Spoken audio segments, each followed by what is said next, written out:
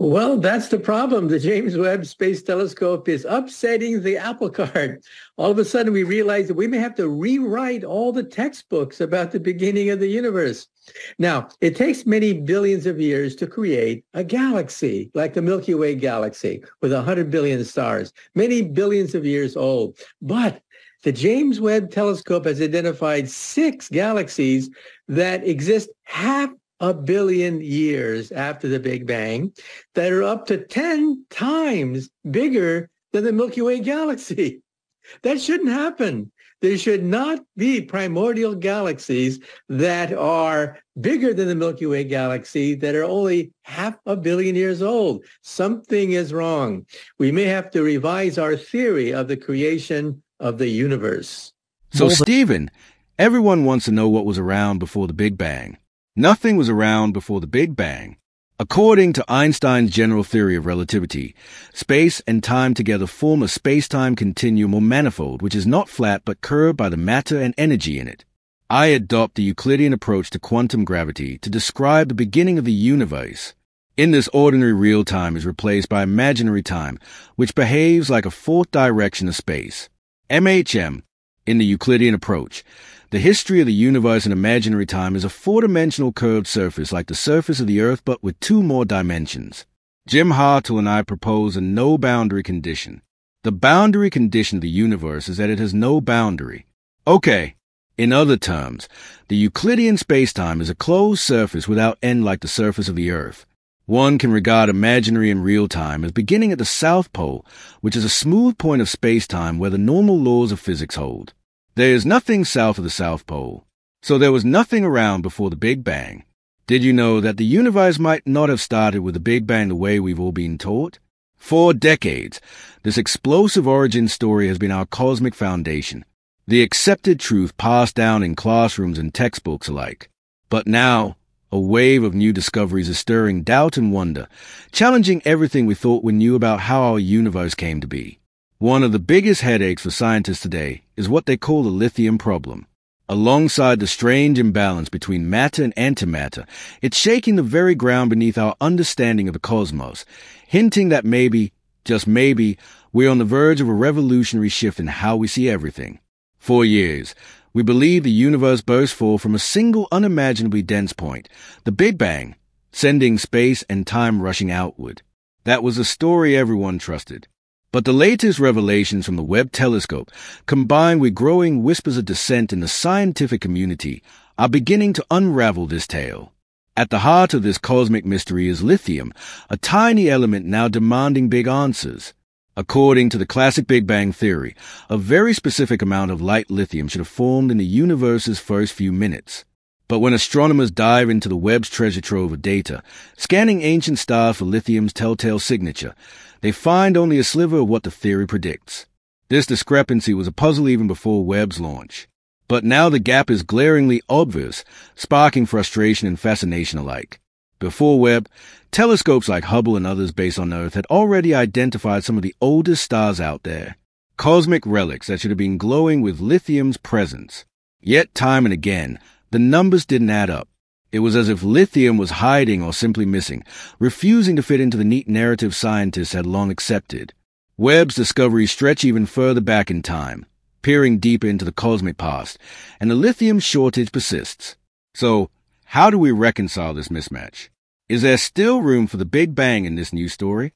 Some scientists are exploring an intriguing alternative, the galactic origin of light elements model, or goal. Instead of lithium forming in the initial cosmic fireball, this model suggests it was slowly forged within the first generations of stars over millions of years. This means those early stars didn't just light up the universe. They also sowed the seeds for life's building blocks, patiently enriching space over eons. But lithium isn't the only cosmic enigma we're wrestling with.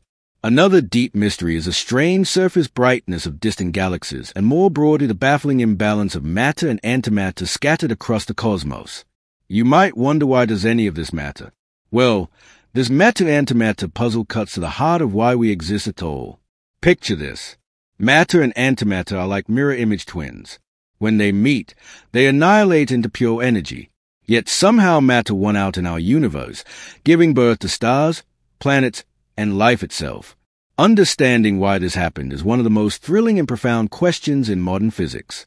To wrap our heads around it, we need to look closely at what matter really is.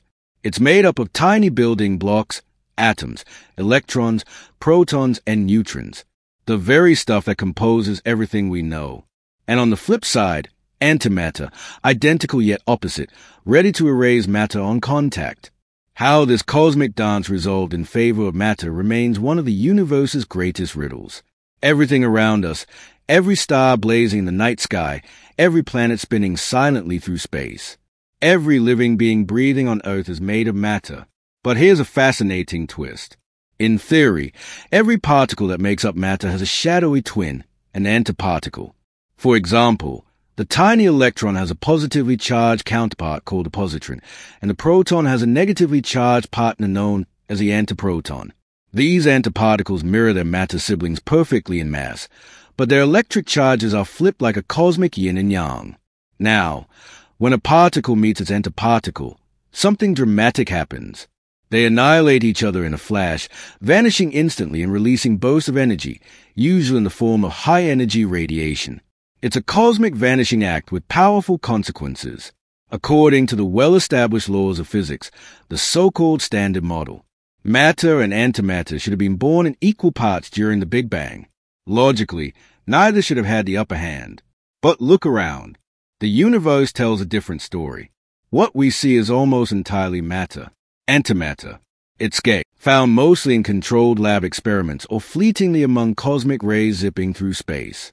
No galaxy, no star, and no living creature you know is made of antimatter. Here lies a profound paradox.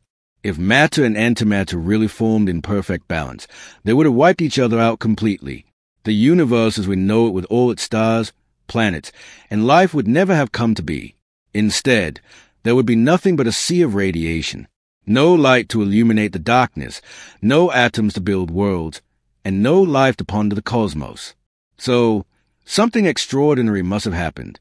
A tiny imbalance, a subtle tip of the scales, created just a whisper more matter than antimatter. Even a surplus as minuscule as one extra particle for every billion could have been enough to shape the entire cosmos, including you and me. But why did this slight favoring happen? Was it a cosmic accident, a hidden law of nature? Or perhaps something grander, a design beyond our understanding? Physicists call this tiny quirk a CP violation, a breaking of charge parity symmetry, meaning some particles and their antiparticles don't behave in perfectly mirrored ways. Scientists have observed hints of this in experiments like the peculiar decay of certain particles called mesons. Yet the known effects aren't enough to explain why matter dominates so completely. That means the universe might still be hiding secrets. Unknown particles or mysterious processes that gave matter its edge, ensuring the universe didn't vanish into nothingness. All these groundbreaking discoveries and the puzzles they bring point toward unknown, unexplored corners of physics that we have yet to understand. Scientists have come up with intriguing ideas like baryogenesis and leptogenesis, complex theories that try to trace the mysterious imbalance between matter and antimatter back to events just moments after the Big Bang. Then there are even wilder hypotheses like the idea that somewhere out there in a parallel universe, antimatter reigns supreme, balancing out our matter-dominated cosmos in a vast multiverse. Imagine the universe as part of a cosmic ledger with matter on one side and antimatter on the other, each universe keeping its own score. Yet all these ideas remain just that, speculation without concrete evidence. The matter-antimatter asymmetry isn't just another open question for particle physicists. It's a fundamental hole in the very story where everything began. If the Big Bang truly created matter and antimatter equally, why do we see almost exclusively matter today? Baryogenesis zooms in on baryons, particles like protons and neutrons, the very building blocks of atoms. Thanks to a phenomenon linked to CP violation, matter and antimatter didn't behave identically in certain situations. This tiny difference might have been enough for a small amount of matter to survive the annihilation dance, giving birth to the universe we know. Leptogenesis is a closely related idea focusing on leptons particles like electrons and the elusive neutrinos. According to some cutting-edge theories, especially the seesaw mechanisms, there could have been incredibly heavy right-hand neutrinos in the early universe. These hypothetical particles might have decayed in a way that created an imbalance among leptons. Thankfully, The next wave of experiments at CERN and the Large Hadron Collider in Geneva promises to push neutrino research to new heights over the coming decade, bringing us closer to uncovering the truth. Perhaps soon we'll finally understand how the Big Bang's perfect balance tipped just enough to create everything: galaxies, stars, planets, and life itself. But what if our universe isn't alone? What if somewhere out there in a hidden corner of reality, antimatter dominates instead of matter? It sounds like science fiction, but this is a frontier of modern theoretical physics. If the Big Bang really did produce equal parts matter and antimatter, then the question haunts us: where did all the antimatter go? Did it vanish? Or could it have slipped away to somewhere else, another universe where it rules supreme? One captivating idea is the concept of a mirror universe, a hidden cosmic reflection where antimatter thrives. Could it be that our universe is only half the story? Imagine an anti-universe, a cosmos mirroring ours with galaxies, stars, and planets just like ours, but made entirely of antimatter. In this bold vision, the aftermath of the Big Bang didn't create a single universe, but split reality into two realms: matter thriving here in our universe and antimatter flourishing in another. The cosmic ledger stays perfectly balanced, but the matter and antimatter are separated into distinct domains. And if this is true, it means there's an invisible anti-imprint of our own world out there somewhere. This idea offers a beautifully symmetrical solution to the age-old matter-antimatter mystery. It might even help explain some of the baffling quirks of our cosmos, like why certain fundamental constants align so precisely, or why some gravitational anomalies defy easy explanation. But if this anti-universe really exists, it must somehow be linked to ours, waiting for science to uncover its hidden traces. Some theories take it even further, proposing that the mysterious dark matter, the invisible substance thought to make up about 85% of the universe's mass, might actually be antimatter. Not in the way we usually think of it, but as a kind of shadow realm, an antimatter dimension that interact with our universe primarily through gravity. This could explain why dark matter stubbornly refuses to show up in detectors, even though its gravitational fingerprint is etched across galaxies and clusters everywhere. Perhaps there are hidden dimensions beyond our current reach or undiscovered forces and phenomena lurking within the fabric of reality itself.